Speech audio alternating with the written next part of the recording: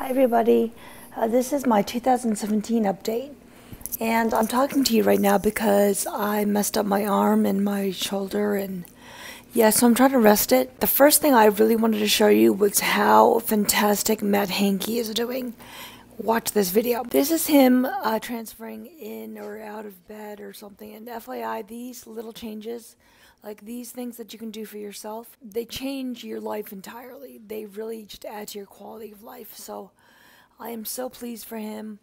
If you helped us get to this place, thank you so much. Like, this is happening because of you. Yeah. Because it's access to consistent care that is making this possible.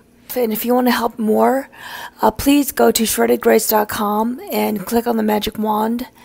And obviously, this is an ongoing need, and recovery like this, it's like there's a black hole of need, basically. So you can go visit ShreddedGrace.com and listen to my talk. Click on the magic wand, and all of the money that you donate goes straight into Matt's AVM fund, which is stewarded by Mark, who is Matt's friend's dad, half of Mark and Chrissy, and he makes sure everything gets spent on things that work, and whatever Diane is doing is totally working. So, Matt, my hat's off to you. Keep on going. Okay, so my arm is messed up. So I originally had made, like, I spent a lot of time actually on doing a video update. Like, I got props, I got equipment, like I figured it out. Like, well, I didn't figure it all out. It was still pretty entry level stuff, but but it was funny. As I was editing it, it was hysterical. But the thing is, my computer's being really mean to me, so I had to jump ship. But also my shoulder and my arm were getting aggravated, because even just, like, not typing, but, like, any kind of computer work, like, I guess I should try and avoid that. So I'm going to make this on my phone, and we'll see how that works out. And then anyway, so this is a great example of how sometimes things don't turn out the way you thought they would, but it's totally okay. I'm just going to keep on going. So I am wearing this costume in honor of Coach Randy. Our last day of training together was August 25th. And yeah, it's December now, so it's taken me a long time to be able to talk about this, because I'm really quite broken up, even though I totally knew it was going to happen and stuff. But yeah, so I love this picture. It's like one of my favorite pictures ever. That sign was an offering from one of Randy's people. He totally just came and slammed it on the outside of the glass of Randy's office, and you can see Randy in the background training somebody. That somebody actually came from another country where he plays soccer professionally to find Randy to be rehabbed from this particular injury. And so that's, like, not an uncommon thing for Randy. I spent 3.5 years training with him and observing this parade of people just come and find him to help them. And the main thing about Randy is that in February 2014, he chose to help me when he didn't have to. He absolutely did not have to, but he chose to do it anyway. And so, although, I didn't know anything about him at the time, like, I was looking not for him, I was looking for the machine, the Alter G, the anti-gravity treadmill I use, because Trainer David had just gotten me kicked out of physical therapy. But I wasn't looking for Randy, I didn't know any about him, so I started to observe how other people thought about him, and how he was kind of regarded in the athletic community. So I didn't know anything about that. In fact, the first day, I was completely unamused by his presence. Like, I had no idea that Alter G came with a traffic cop. And I'm not even kidding you, Randy would not get out of my way. I just wanted to kind of get in the machine and be left alone to recover in peace. But Randy had other ideas. I mean, he saw me, and I could tell he was really thinking deeply about the situation. And I saw him, and I was like, right, so, no offense, but ain't nobody want to talk to the sports medicine guy. Because I'm, like, allergic to sports medicine guys. It's like, I'm sure you're a nice person and a reasonably proficient practitioner, but for real, there's, like, nothing that you could say that could possibly interest me.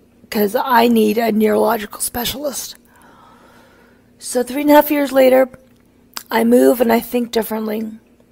And for the record, Randy, thank you for changing my mind. Members of the CRFC, that's the Coach Randy Fan Club, do not despair because Randy's still around and our to-do list is like growing by the day. So we still have a lot of stuff to do. So stay tuned for that. And as a reminder, Randy's website is lifeismysport.org. And in the future, David's website is going to be learninghowtolive.org. That will be forthcoming. I'm going to do that when my arm gets better. As time has passed, after I say goodbye to Randy, the wonderful thing is I still have Sister Maria, that's Trainer David, and Smurfette, of course, Smurfette Jessica, my dietitian, his lovely wife. I have gotten quite a lot of encouraging comments and some repeat questions from people that have really emphasized to me that I've made a lot of progress, and so I wanted to do a short Q&A here for the update. Question number 1 is, so what is going on with you medically? What is the medical update? Long story short, we've worked on a lot of things, but the bottom line is that I am very well taken care of by a wonderful team of medical professionals, both physical and mental health professionals. So my hip is better, and right now I'm having a shoulder and a breathing problem. So I kicked off the medical rounds last week, and yeah, it's just really wonderful to have, multiple people I can ask for help, and know that I'm going to get an appropriate and a well thought out response. Okay, question number 2. Do you have a blog, and are you writing any more books? So I did used to blog earlier in my recovery. I was blogging maybe 6 times per week, and I realized that the blog was very healing and it served its purpose, but it was my way of saying goodbye to my old life. And if you don't know the story, I used to live in Oregon. That's where I got sick, and I went to work one day and I never came home. And so yeah, that chapter in my life, I kind of had to say goodbye to that. I mean, I said goodbye and I didn't want to, but the blog was like the long way of saying that goodbye. Sort of closure came when I went back in 2014 to get rid of my belongings that had been packed up in a storage garage for 3 years. And so, yeah, I went to work that morning and I didn't see the things that I owned that were in my my apartment until that day, and then I gave them all away because, yeah, nobody needs any of that. But that whole trip, which was excruciating, but it was good, it triggered my PTSD, and I started treatment, and I, had just met David and Randy. I started training, so I had a very, very heavy treatment and training schedule. I mean, I kept super, super busy, and that was by design. Because I need the training to know how to live, and also every hour that I spend with them, I don't have to worry about I don't have to wash my back. So anyway, my PTSD symptoms have come under control after 2 years of the administrations of my mental health professionals and really hard work on my part. I mean, I'm not gonna lie, that was harder than learning how to walk, by the way.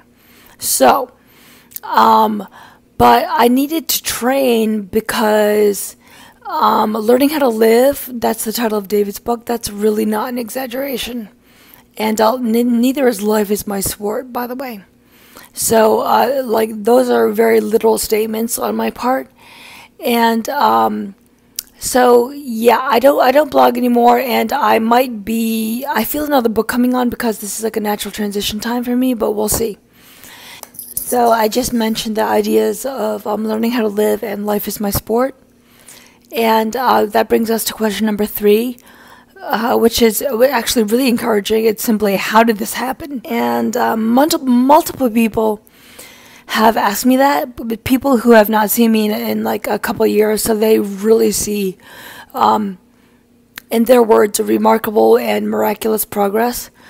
And so the question, how did this happen, meaning the extent of my recovery and the progress I've made.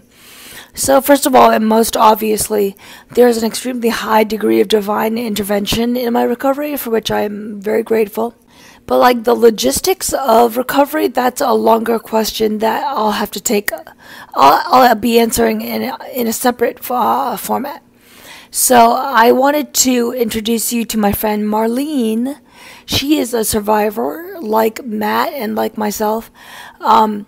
She was diagnosed with an AVM when she was pregnant, and thank the Lord she and the child made it. But after giving birth, Marlene was disabled. So then imagine adjusting to wheelchair life and motherhood at the same time. And like, it wasn't just wheelchair life, it was like, all these other symptoms too. But then, it kept on getting worse because her AVM was so very brainstem. So she had to go get another surgery, and then she lost everything again. And her son is 7 now, by the way. And so now she is in that space where she's wondering what the next step is in terms of the pursuit of mobility, etc. And so I wanted to encourage her, and I like to talk to her and Matt via video because it's easier for me. And then I figured, well, maybe there are some other people who might be interested in this. So I'm going to do a series of videos. The first ones will be topical, like, survivor-oriented topics like PTSD, survivor body image issues, my favorite pain relief products, etc., etc. And then there will be some very simple exercise tutorials, be based on that blog post of mine, 10 tips for learning how to walk. And the goal of this would absolutely not be to teach somebody how to walk, because I do think that you need like a professional for this sort of thing. But the goal would be to simply get somebody confident on his or her feet, because the transition from wheelchair living to a primarily standing and walking lifestyle is a huge one, and there are a lot of reasons to be afraid, and there are a lot of things to think about. So that will be, Lord willing, in 2018. So in closing, let me sum this up for you. In 2017, basically, the Lord gave me another year to heal, and I've done so on a lot of levels, and there have been a lot of changes. And yeah, 2017 was, it was tough, but if we are serious here, this whole thing since I got sick has been tough. But it has also been filled with grace and really, really remarkable things that I can't even talk about yet, because it's like too crazy. So anyway, I invite you to keep on watching. Thank you for your support and your prayers, and I will see you in 2018.